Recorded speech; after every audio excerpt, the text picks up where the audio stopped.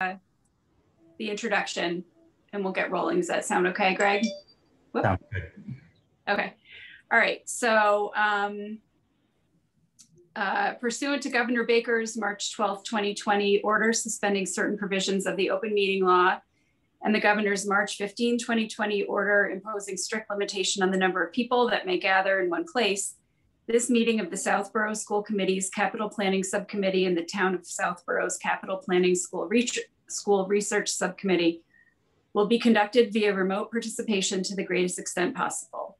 Specific information and the general guidelines for remote participation by members of the public and or parties with a right and or requirement to attend this meeting can be found on the district website at, there's a link cited. So I will call to order the Southborough School Committee Capital Planning Subcommittee meeting of Monday, May 17th, 2021, called to order at 4:07 p.m. Same for the Town of Southborough's School Research Subcommittee. Okay. And so although we have action on the minutes listed as the first order of business, unless there's any objection, we'll move that to the last order of business so that we can cover some of the substantive items while we have the most people possible at the meeting. So that brings us, is there any objection to that? Okay, so that brings us to our first order of business, which is MSBA update. Sure, so I'd be happy to give a quick update on the Mass School Building Authority's launch of its core building program. And they opened the window for districts to submit statements of interest. The due date is June 25th of 2021. And Keith and Kathleen Valente and Brian Fantoni and a leadership team have been working on developing a statement of interest, which we intend to submit early June. So that is under review and we are in a good place in terms of timing and again, submitting it before the deadline. Just a quick reminder that submitting a statement of interest is not a commitment on the Town of Southborough or the public schools of Southborough to do anything other than it allows the school district to get in line in terms of a review of by MSBA's board to see if a project of Neary School in terms of scope meets its criteria and whether it would invite us into the process of the next step, which is basically feasibility. We anticipate that once we submit the statement of interest, it will be probably 6 months, about a half a year before we hear back from MSBA. And if we do get invited into the process, then we move into a feasibility, a 290-day process or 270-day process around there, looking at more in depth of the school building, the needs, grade level configurations, and submitting that information to MSBA to then make yet another decision whether it would accept the project into its core building program. So the first step is the core building program statement of interest, which we are on schedule to submit. I'd be happy to answer any questions, and Becky and Keith can also add any details that I may have missed.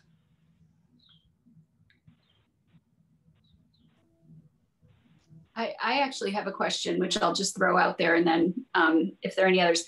So could you just clarify, because I guess when I think about the process, I'm not totally clear on where in the process does it get figured out what would make sense to do to the building? Do you know what I mean? I'm trying to just envision, is that part of the feasibility study? Is that where that gets figured out? Yeah, so once we're invited in, then there's that 270 days, is that accurate?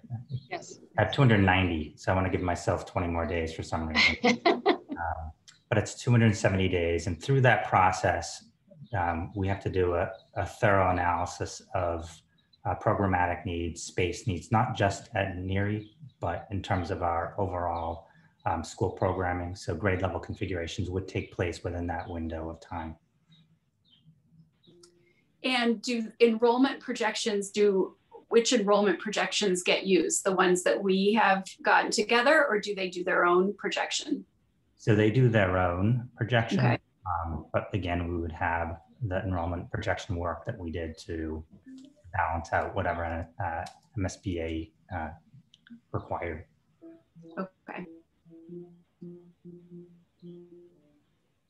Any other questions from anybody?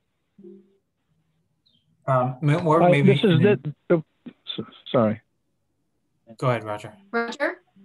Well, I can't put, I don't know a way to put my hand up on this, on just this audio. As I recall, even though I know that this doesn't really commit us to anything, as I recall, if we put together a plan and we end up getting reimbursements, I think there is some kind of requirement that if enrollment or something changes and if you potentially go away from that plan, then the reimbursement does not come through. I'm just remembering some conversation about this. Yeah, so once we are invited into the process, again, it doesn't mean that we've committed any finance or commitment to moving forward. Basically, we do a more in-depth study of the building needs and requirements. And at some point during that 270-day window, that's when we look to do a more in-depth feasibility study. And that is when we need to get commitment from the town to move forward with that feasibility. And again, it does not commit MSBA to supporting a project. It's just the next step in the project. So there's really no, there's no commitment. So if we get accepted if we get invited into the process, we could decline. And or what happens typically is that school districts submit statements of interest, and it takes a couple years before they're actually invited in to begin. Roger, I'm not sure. Okay, well, thank you. Jason, did you have a question? Yeah, I guess somewhat similar to that question, but more of an extension is, I guess, Greg, are there any other approvals other than the school committee, which my understanding is you already have, like Board of Selectmen? Because I think, do you have to go before them before the end of June with this as well? Yeah, so the statement of interest requires signaling. It's a document that needs to be signed by the Board of Selectmen and the school committee chair. So that is something we will be moving forward with in terms of before we submit the statement of interest. Okay. And then I guess the follow-on question to that is thinking forward to the 6 months that you outlined, right? So you get in the queue in the end of June, right? And we're waiting 6 months anxiously of, what do they think? Knowing that the town has already signaled that they're going to have a fall town meeting, right? Like if you're going to need feasibility funds, let's just say we're lucky, we get accepted in, everyone still wants to keep moving forward. You're not going to be able to do anything at the fall town meeting, right? Because you have to wait until you get that acceptance, or will you be able to do something, or is that something we have to figure out as kind of the months pass? Yeah, I think it's something that we'll want to strategize around as we proceed if we do get invited in. What other school districts have done is they have on warrant articles requested funding for a feasibility study, and then if for some reason it doesn't move forward, the funding's just not used, if that makes sense. Yeah, so this will lead to a question I have when we get to the NERI assessment. So I'll kind of pause there, but it just kind of maybe a tee up for a question I'm going to have there. Okay.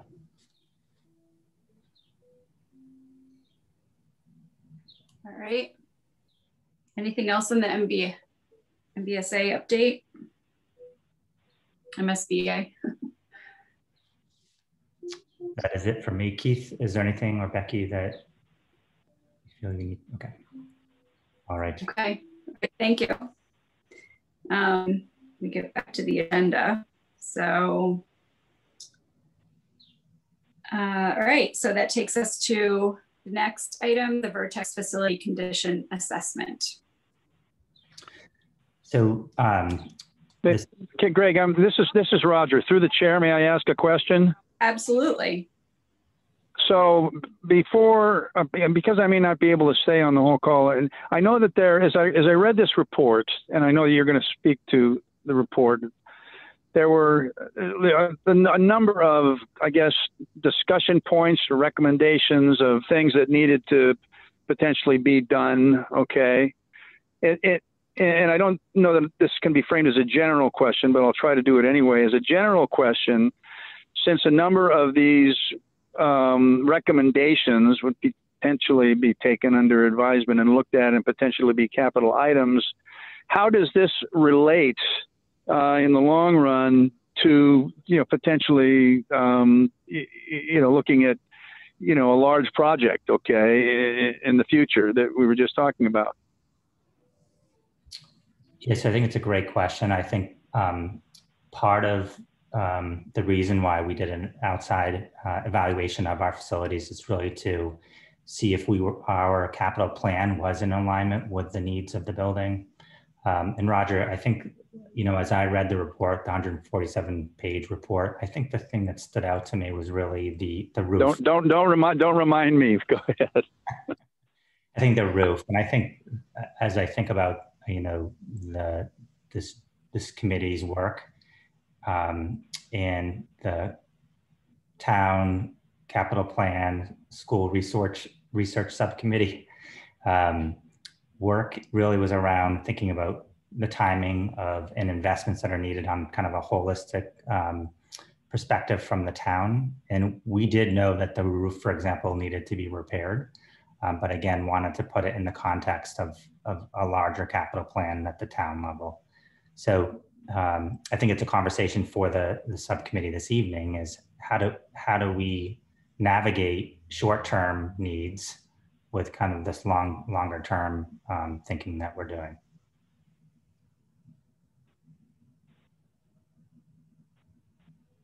Okay, thank you. Okay, so thanks, Roger and Greg. So how do we want to handle this? Do we want to do a brief summary? Do we want to, what do you think? Yeah, so I did ask Keith to read verbatim the entire report. So you should be able to do that in the next 20 minutes. That's fine. So Keith has put together a summary of kind of the highlights of the report, and I think we'll start with that, and then obviously turn it back over to you to Katura to answer any questions that folks might have. Keith. Thank you, Greg. I will start now and speed read. So as a summary, I think that collectively there were not many surprises in here at all. There was actually some good reminders of some of the maintenance type items that we do keep up with, citing that Neary, considering its age of 50 plus years old, is actually in pretty good shape. That comment came true with the ratings that we were given, as well as some of the commentary that was throughout the report. What it did identify were certainly areas that we have been concerned about. One is absolutely the roof that was identified. The building exterior itself, although the brick and mortar is pretty good, the mortar is starting to show some signs of aging and would need some consideration and repair as we move on. The mechanical systems in general have been updated. They are not original 50-year-old items. Many of those have been replaced, and we've been able to provide extensions to the building to get us the coverage that we need. The thing that it didn't highlight that we've had more of a real hands-on differences is the electrical capacity. When we even try to add some additional equipment for the 21st century, we are met with, well, is that going to be enough? Or do we have enough room on our panels to fit that additional type of service that we would require? Those are the big ones. I think in addition to that, you know, things that you would be kind of surprised by is the windows. You would think that after 50 years, windows would be something that, oh my God, we have to do tomorrow. The advisor didn't feel that way. He felt that actually, considering the age of the windows, they were in good shape. However, for energy efficient measures and certainly just certain modernizations, the windows should absolutely be considered as part of the improvement plan. Could I just add to that too? I think throughout the report, I think what I read was fair, surpassing useful life. That was a phrase that was used often. And I think Keith, I think it speaks to, you know, the community's upkeep of the building and Brian Fantoni and the facilities director's work that they've done. But again, that is a phrase that seemed to be repeated throughout the report. That's right. That's absolutely true. One of the things that didn't stick out as greatly to us, because I think when you live in a building, you kind of have a different feel for it, is certain things related to ADA compliance. We are fortunate to be partnering with the town this summer to do an ADA review, a more comprehensive review, which is actually one of the recommendations of this report. And I'm happy to say that we are starting that work over the summer. But things as simple as, you know, space getting into a lavatory, or, you know, the way of negotiating different levels in the kind of auditorium learning area space is all something that, you know, we should consider going forward.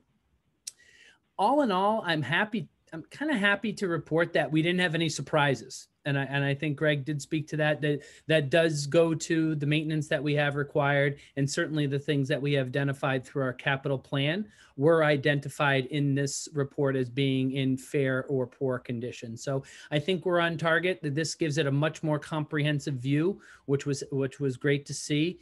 And you know, we look forward to strategizing for the next layer. So I'd be happy to answer any questions about the detail. We've studied it a few times. We reviewed it as an internal team a few times. So certainly we might not have caught everything, but so I'm happy to answer questions. Or Greg, I don't know if there's anything else that you wanted to add as a summary point. Yeah, no, I would just add that I think the areas that really stood out to me, I think the driveway deteriorating was one thing.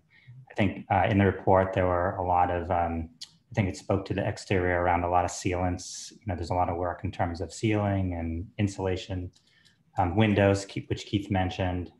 I think the roof was the big item. It was last, I believe, replaced in 1990. So again, it's surpassing its useful life. I think the interior received a fair rating in terms of facility. It really did not get into programmatic needs, but I think that is something that we're looking at in terms of, does the building support the programmatic needs of what we're trying to accomplish? The two-car garage, Keith, I think in the back is definitely a highlight that, you know, that is something that needs to be, it's a short-term fix. And then I think ADA compliance, which you mentioned, Keith. Mm-hmm. And then it also mentioned asbestos tile. There is asbestos in the building. It is encapsulated, but again, I think important to just note that that was mentioned in the report. And I think those were the highlights that I took away. And just lastly, they did mention the modulars being in fair condition, but I will share that they are modulars. And I don't think the intent was to get 50 years of life out of those. So I think it's just worth noting in terms of the overall structure of Neary School. Yeah, and the modulars, those are going almost 20 years of service, which is far exceeding what their expectation was.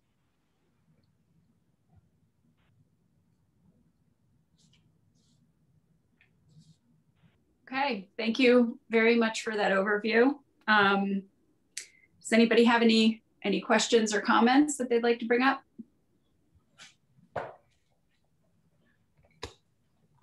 I mean, I'll just say my personal takeaway in general was that this seemed to be fairly consistent with sort of our general and specific impression of Neary, that, you know, there's some specific major issues that will need to be addressed. And also, while it's functional, It's old, and generally at the end of its, or, you know, approaching the end of its usefulness in terms of the various elements of the building. So, you know, it's going to need some serious attention not too long from now. All right, I have a few questions, but yeah, oh yeah, certainly would welcome anyone else going before. They're pretty detailed, so okay. I don't know if anyone wants to go before me. So all right, so go ahead, jump right in. So I know we've talked about this as a research subcommittee, and I think my overall impression, I think Keith did a great job summarizing this report, but we have items that are going to need to be addressed sooner than you're ever going to be able to construct something, renovate something, consolidate something, whatever path any of you choose to go down, right? Like things like the roof may have been before town meeting on Saturday, right? In a prior iteration of your capital plan. And now if you were to bring forward the roof as an example, next year, we're going to be right in the middle of, you know, is MSBA going to welcome us in or not? So I don't know if Greg or Keith have a path forward in their mind yet based on reading the report, or if there's any thoughts there, but are you thinking through permutations of situations, you know, based on how long this, whether it be MSBA or whether we go without MSBA, which is going to be question 2, you know, as you look at the report, you know, are you going to bring forward capital in this building before a new or a renovation? Is it going to be one plan? I know what we all want in terms of one plan, but is that feasible given what you're reading and seeing? Yeah, so I can speak to some of the details of that question, Jason, and Keith, you can add. So we did submit Neary Roof as through MSBA's accelerated repair project. It was accepted, but again, because of this process, we did withdraw the, you know, entering into the process. We could easily get back in the queue without an issue. But one of the things we did, Jason, is we did invest some money in our current Neary Roof to extend the life 3 to 5 more years.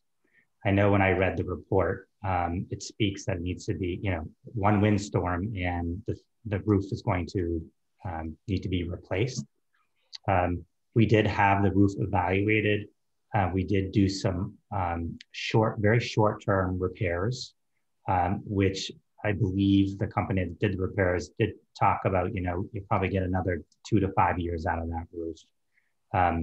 We intend to inspect it annually and do kind of stopgap measures and short-term repairs as we move forward. The roof isn't leaking at this point in time, and I think the drainage through the report of Vertex, you know, the drainage is good. And I believe Brian Fantoni shared that that's usually where you have most of the issues if your drainage isn't working. So we do feel comfortable and confident that the roof, you know, we could get another 2 to 3 to 5 years out of that roof. Okay. So what are you calling this study that you're doing with your administration? Is it the programmatic study that you're looking? What's the proper term for that? Yeah, so it's, you know, I think it's a programmatic study that we're doing. So really looking at, you know, again, Vertex doesn't look at, you know, it looks at the conditions of all of the major functions of the building, roof, windows, AV, you know, AC and so forth, HVAC. We're looking at what are programmatic needs that we're looking to achieve in terms of the programs we want to offer our students. And we have begun that work and started to frame out kind of our evaluation of what that would look like and what we would recommend. Again, MSBA's process would require us to kind of jump back into it, but at least it gives the community a sense of what could be. I'll also point out that as we look to the future in terms of, you know, what types of facilities as a school district we want to be able to maintain, you know, carbon neutral and some green, you know, facilities, that definitely is not going to be achieved through the current Neary facility. So that's some of the other things we're looking at. So I guess the question is, as you go through the programmatic study, none of us can control one-time events that may spring the unfortunate leak, et cetera, no matter what you do, you know how proactive you are. Is there going to be a permutation using short-term enrollment? I know long-term enrollments, stick your thumb in the air, depends on who you talk to yesterday, today, tomorrow, but you've got to feel pretty good about your short-term enrollment. Like if something were to happen to that building, would you be able to accommodate students at the other elementary facilities in town? Like, do you think you may be able to, I'm not asking you to answer that now, but do you think the work that you're doing may be able to do that? Because I think it then leads to sense of urgency for obviously the school committee and the town as we think about, how this fits into a broader plan. Yeah, I think of our overall contingency plan, Jason. I think just in terms of our, our best practice in planning, it could be any one of our facilities. I think there is, and that's something that we would look at to see if, what is the space availability if there was a crisis in any one of our buildings, what would be our plan B? Okay. And I guess my last question, and I appreciate everyone's patience, it goes back to my question I asked on MSBA. So I know we're focused on the MSBA statement of interest. Obviously, that's a really prudent step because that's, technically money that comes from the state level, not locally funded. But I think one of the conversations we've had as a subcommittee on the town side, right, is Southborough's reimbursement rate, right, wrong, or indifferent, is one of the lowest in the state. And Becky, you can correct me if that's incorrect, but in my understanding is the reimbursement's only on certain costs, not the whole project, right? So if you had a project that cost $100 and it's a 37% reimbursement rate, you're not getting $37 back. You're getting something much less than that. In the square footage costs alone, I think are only about half based on what I've learned. So on average, I think if you use like a 600 per square foot construction cost, you only get reimbursed just north of 300 under their current formula. So I guess my question is there any prohibition to, while we're in the 6-month waiting period that Greg outlined, for us to continue to due diligence on our own, right? It's going to be at our cost. MSBA is never going to reimburse us for it. So that if MSBA comes back to us in December and says, thanks, but no thanks, Southborough, you're 100th on the list, that we as a town can make an educated decision on whether we move forward with or without MSBA, like i.e. wait another year to wonder what's going to happen. Because my main reason with asking the question is the amount of money that potentially could be in a federal infrastructure grant related to schools, specifically not just around construction, but around 0% interest on debt, which alone would save us a significant amount of money. Obviously, if we're not ready to go and haven't done engineering, we haven't done design, et cetera, we'll miss a good chunk of that window or be far back in the line. So obviously, it's a very loaded question, but I guess, Greg, I think every one of us would benefit from knowing what the rules of the road are once you put that statement of interest in, what we can do with our own funding as a town or a school committee to advance the ball, hearing the NERI assessment. Yeah, so I mean, I don't want to answer for the school committee, but I will share that, again, submitting a statement of interest does not require the town not to move in any other direction. So I think you still could look at other options the town might consider. Again, because you get invited into the MSBA's program, there are still opportunities for MSBA to deny the project. There are different important milestones along the way. So I think it would be prudent for the town to do these parallel process, hopefully, and then I think no matter what would be in a position to make a decision based on the town's interests. But again, I don't want to speak for the school committee.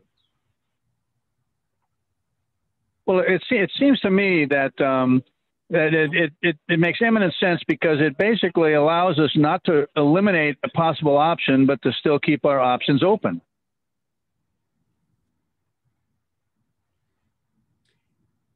And I'll just add on to that too, which I think that is there a way to do it where we're not really duplicating or doing something in a way that it will be wasted? Maybe we're doing it slightly earlier, or you know, in a way where we're killing two birds with one stone. So it's like something we'd have to do later anyway, but we can do it for both tracks. You know, and you know, I think that's a great question, Jason, and to bring that up, because I do think it makes a lot of sense. I think, you know, Katura, to your point too, the work that we're doing with Vertex, I think the demographic study that we did with, you know, NASDAQ, and we're going to move forward with RLS. Those are all important. The programmatic thinking that we're doing, those are all important components to the process. I think when you are invited into the 270-day window, you know, we're looking at other land, you know, where could other, you know, schools be located? What is the land, you know, in the area that we'd want to consider? So all those different variables and all those different scenarios are evaluated, which I think makes sense to move forward regardless if the town is invited in this, you know, into the program.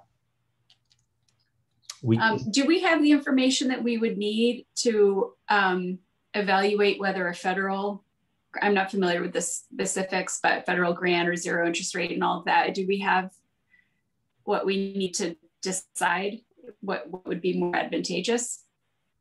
I think you never know what's going to make it to a final bill in Washington, right? So there's been a broad plan that's been outlined by the White House.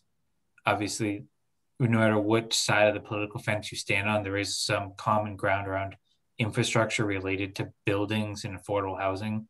In particular, schools continue to be cited regardless. So we'll be guessing, Katura, until we get to that final package. But I think one of the things that I was at least thinking when I asked the question is, you know, being ready with some sort of feasibility, right? Like, or engaging with someone and finding, you know, I don't necessarily know where the money comes from yet, right? I think you have to figure that out, but that might be a question Greg or Keith can go back to Vertex or any of their other vendors with, of like, how do you advance this? Like, what are some of the steps? Because you would have to do some sort of qualification sort of process for an architect in particular, which we're doing that now on the town side. That takes 30 days just to go out to the market, you know, have them submit all their qualifications. Like, these things just take time. So by the time you come to a fall town meeting, as I think what I'm anchoring to in my head, at least, you know, you could at least present something, whether it be this only related to MSB, or you have two paths forward that someone on the school committee could get up and present. This is what we're thinking, I think is at least what I was thinking. We could start to chart a path down, but you know, it's, you know, we're looking at the end of the school year, right? People are going 10 different ways. You know, it's been a rough year. So I'm also trying to balance that, but also reading this report, it wasn't giving me a ton of comfort that we're doing the right thing for the students in that building. I see. I didn't realize you were talking about the prospective bill. I thought it was like, oh, well, this is good. This is possible. No, perspective. So, yeah. Okay. It's, gotcha. Yep. The earliest, if you read on this, the earliest you would see guidance around it is there, for whatever reason, anchoring to July 4th. Okay. Gotcha. Thank you. Jason, too, and I'll just add that one of kind of the signals that I've heard from the state too is whether or not the funding of that bill would flow through the MSBA program. So that's just, I think they're looking to fund a lot more projects at the state level. I think with the Student Opportunity Act, the $1.2 billion, they paid down a lot of debt, but didn't really increase capacity in terms of MSB. And I think they're looking to increase capacity. So it's something for us to look for as well.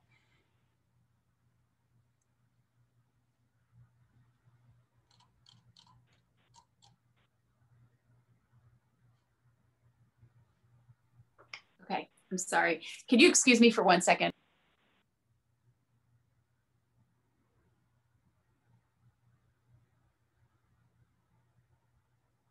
So I'll just, while Katura's waiting. So I also think that you know,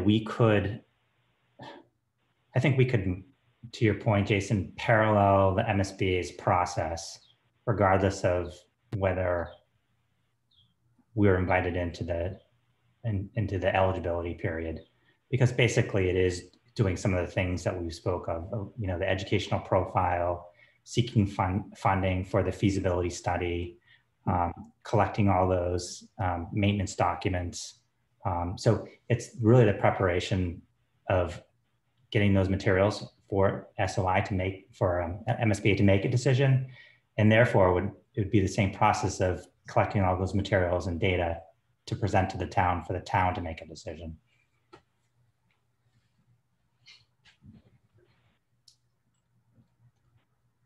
Okay, so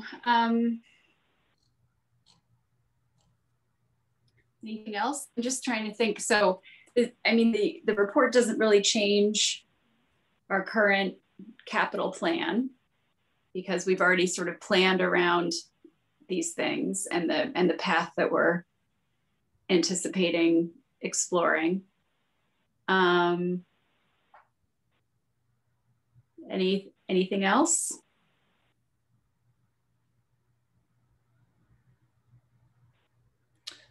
No, I just I think the programmatic, you know, the educational profile and the programmatic is very important in terms of the kind of this picture, because I think it's going to be far more compelling than the Vertex report in terms of just reading, you know, we need a new roof versus, you know, here's what we hope to accomplish for our students, and here's the design thinking in terms of space and use that we need in order to meet those goals.